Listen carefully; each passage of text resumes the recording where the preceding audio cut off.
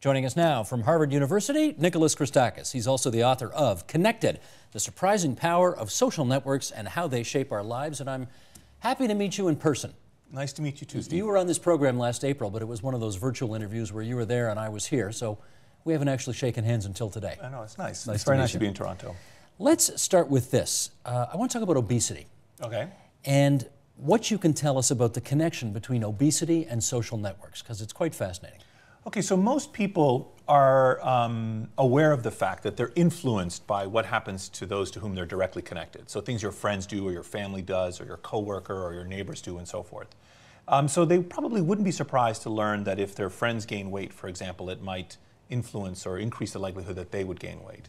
So that's pretty commonsensical. But what James Fowler, my co-author, and I were able to do was to map a set of connections in a human population over a very long period of time.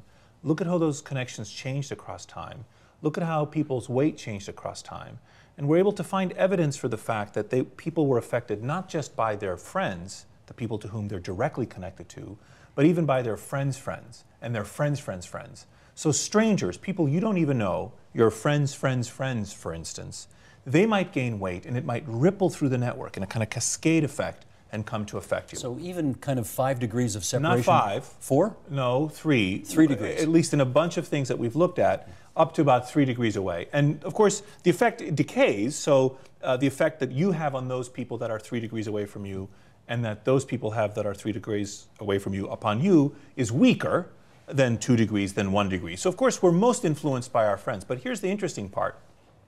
We have fewer friends than we have friends of friends and friends of friends of friends. Mm-hmm. So there are many more people that are 3 degrees away from us than are 1 degree away. So for example, I might gain weight and it might influence my friends to gain weight, but there might be few friends, even if I influence them a lot, but I have many friends, friends, friends. So even though I influence them a little, there are so many of them that I might actually wind up having quite a big effect on the population in general. Okay, I understand how if I like to overindulge, maybe I have friends who like to overindulge and maybe we overindulge together. That makes sense. We have a direct impact on each other.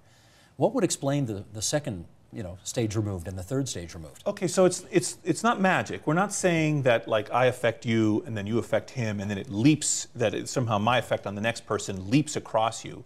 It goes via you. So I might gain some weight or I might quit smoking and then you might gain some weight or you might quit smoking, and that might in turn affect the probability that the next person on the chain might behave similarly. However, one of the most interesting things about this work is that it doesn't need to appear that way.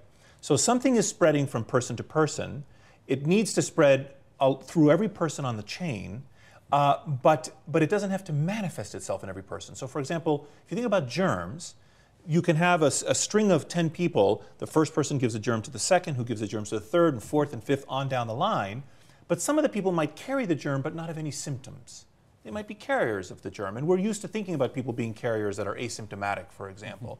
So you might be looking for symptoms and you see the first person has symptoms, the second, the third doesn't have symptoms, then the fourth does, then the fifth does. It's moving down the line. Not everyone shows the symptoms even though something is being transmitted.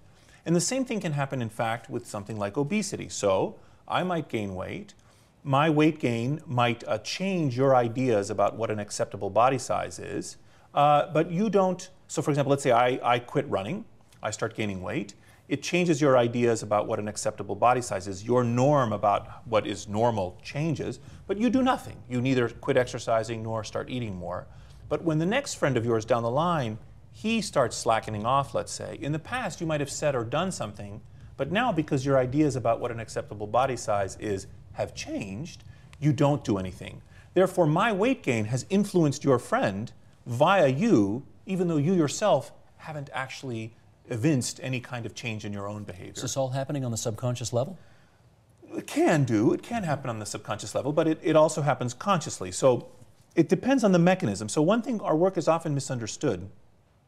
Many things spread through social networks. And here again, to emphasize, we're talking about real face-to-face networks, the kind of social networks human beings have been making for hundreds of thousands of years. As opposed to online networks, exactly, Facebook, MySpace, the things that are very recent kind of technological examples of these types of networks. So we're talking about real face-to-face networks. I'm connected to you, you to others, and as a result, we make this very baroque, intricate structure we humans do, and we have, frankly, forever. But so many things can spread, but not everything spreads through networks, and not everything that spreads the same way. So some things spread through subconscious means, and some things through conscious means. So for example, germs will spread differently than emotions, which spread differently than ideas, which spread differently than behaviors, which spread differently than norms. All of these things spread in different mechanisms. Some can be conscious, some can be subconscious. How do you know this is a real thing and not just one of those, boy, that's a hell of a coincidence things? Right. So, and there are a number of ways it could have been a coincidence. First of all, it could be like a birds of a feather flock together phenomenon. So maybe, athletic people like to hang out with athletic people, or people who like to gamble like to hang out with other gamblers. So maybe it's not that my gambling behavior is causing your gambling behavior. Maybe we befriended each other because we both like to gamble. And there's a lot of that happens in human beings and in human populations. It's called homophily, or birds of a feather flock together, the love of like.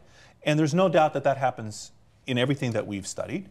Another possibility is that it's not that my weight gain, it's not that you and I befriend you because we have a similar taste in exercise or taste in food, for example, nor is it that my weight gain, let's say, causes your weight gain.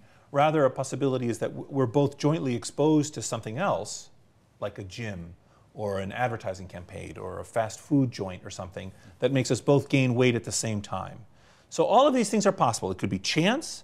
It could be that we form a tie because we share the attribute. It could be that we're both exposed to something else, which makes us have the attribute. Or it could be, most interestingly, actual influence. And you have to use a variety of statistical and sometimes even experimental tools to really understand this. So to pick up on the title of your book, if you want to be thin, connect yourself to thin friends. No, not exactly. Not exactly. No? Okay, so we looked at this. So when our work first came out, headline writers had a field day. Okay, so for example, I think the headline in the New York Times was, "Are you packing it on? Blame your friends." Okay? Right. Okay. Now the British headlines were a little bit different. They were like, "Are your friends gaining weight? Perhaps you are to blame," which is actually kind of a very telling difference in a way of seeing things. Right? Exactly. It's not, And so well, we looked at the work, and so a lot of people said, oh, well, all you need to do then is sever the ties to your friends, and then you can avoid this influence. Now, if your friends are all armed robbers, that might be a good idea if you want to avoid becoming an armed robber. No. But for other phenomena, it's more complicated. And the reason is this. Any potential benefit that you might get from severing the tie to a friend of yours who, let's say, is gaining weight is counteracted by the sadness or the badness that you've lost a friend.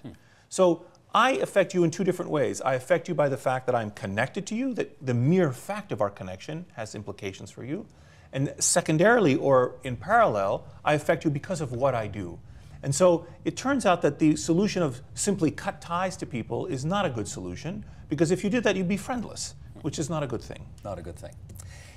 We all understand the genetic link between twins, siblings, family members.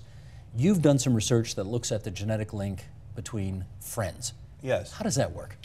Okay, so this work was very recent work, and it was prompted by a couple of basic observations. First of all, when we look at human social networks, when we look at their structure, it turns out that almost wherever they are examined, they follow very specific mathematical patterns. So if you've ever seen a picture of a network nowadays, many people have seen these images, they all kind of look the same. Why? Why do we assemble ourselves into networks that look like this? First fundamental question. Second, when we did some work on the spread of emotions, we saw that emotions can spread between people.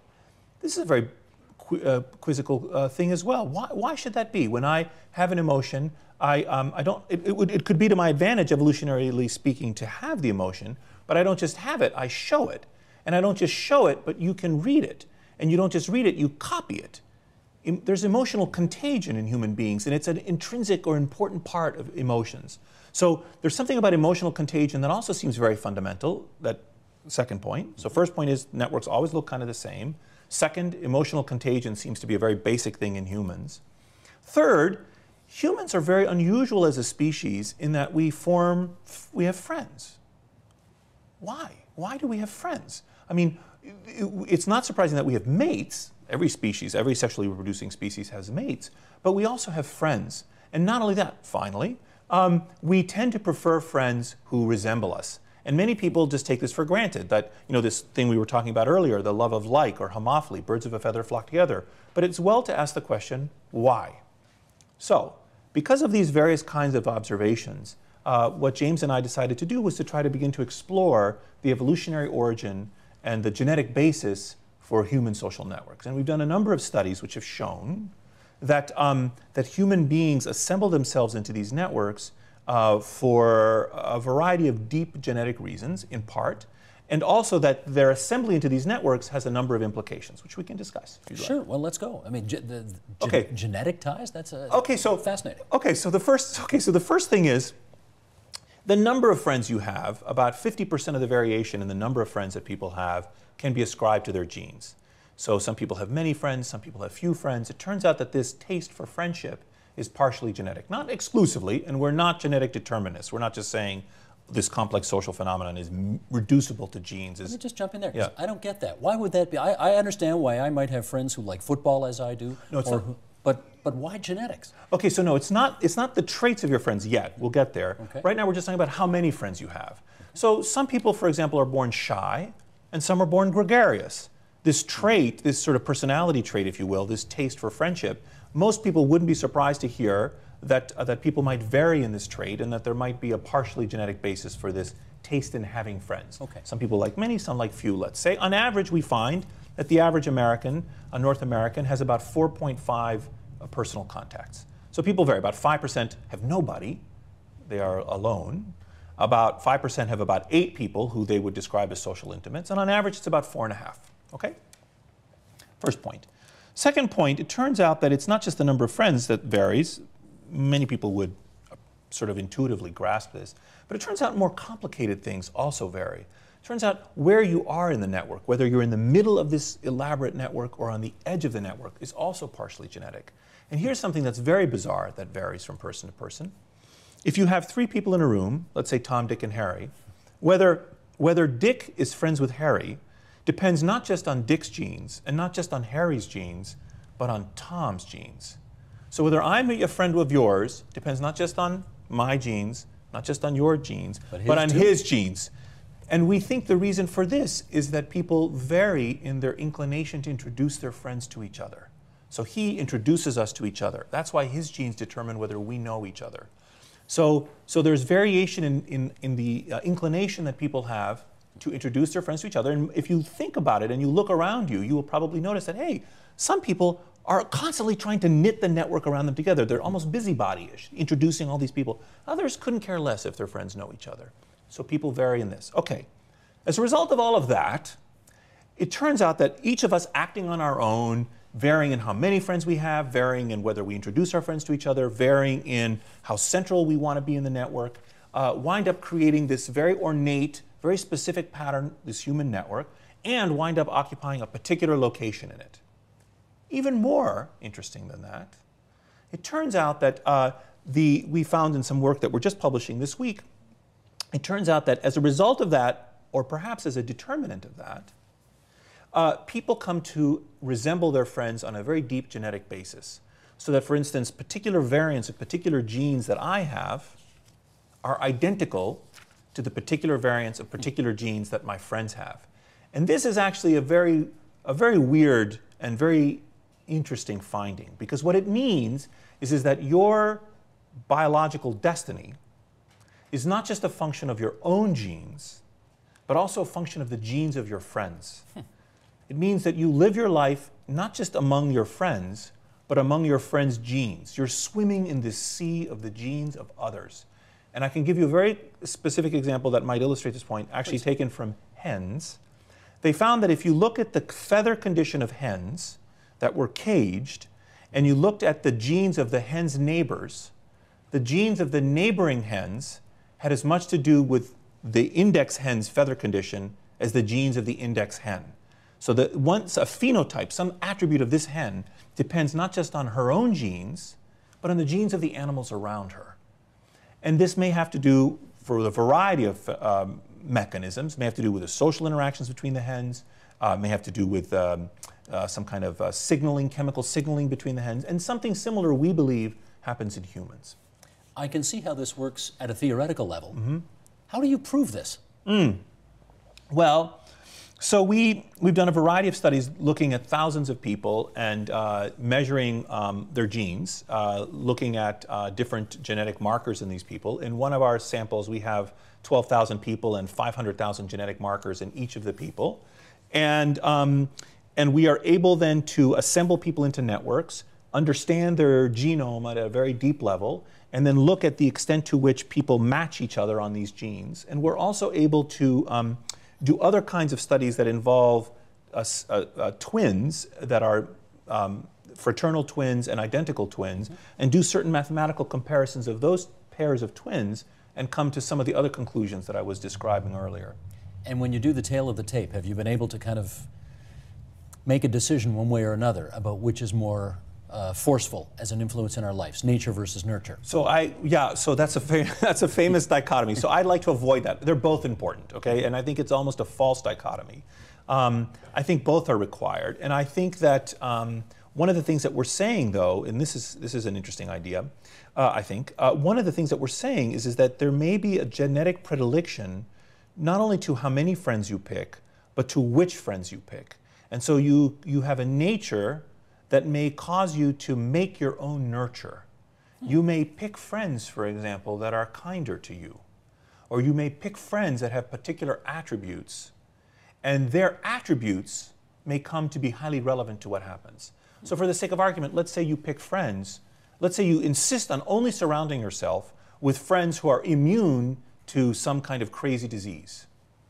Well, that disease can never reach you, because you have created a buffer around you of people who are immune to that condition. So this is one of the ways in which nature might make nurture. This environment that you create around you, which is a nurture, might depend in part on the nature, which is your genetic constitution. And again, it's not either or. Both of these things are important. And I guess just finally, why do you think it's important for us to know this? I think that there is a very deep connection between social networks and goodness, actually. And I think that the fact that we humans are not only a social species, we don't just live in groups, but we live in networks, is a very profound significance. And here's why. So if I was always violent towards you, if I infected you with deadly germs, or gave you misinformation, or made you miserably unhappy, you would not be coming back as a guest on the program. Exactly. And you would cut the ties to me, and the network would disintegrate. Therefore, the spread of good and desirable things, like love and affection and kindness and ideas, is required to sustain and nourish the human network. And conversely, the network is required for these good things to come to pass. If you think about the virtues that we humans have, they're typically social virtues. Things like altruism and justice, beneficence, these kinds of things that we revere as fundamental human good qualities are connected to our interactions with others. So I think that there's this very deep connection between social networks, actually, and these virtues, because I think the benefits of a connected life outweigh the costs. So is it your hope to spread the knowledge that this exists in the hopes that it will influence people's behavior or choices, or? Well, I think that a better understanding of our humanity and a better understanding of how it is that we come to be interdependent offers the opportunity to make a number of improvements in the world. So there are a number of public health and public policy implications that come from realizing that we're all connected, that come from understanding the reasons we're connected and how we affect each other. It's really good of you to come up here to Toronto and to meet you in person. Thank you so much, Steve. Nicholas Christakis, Connected, the surprising power of social networks and how they shape our lives. Great to see you. Thank you.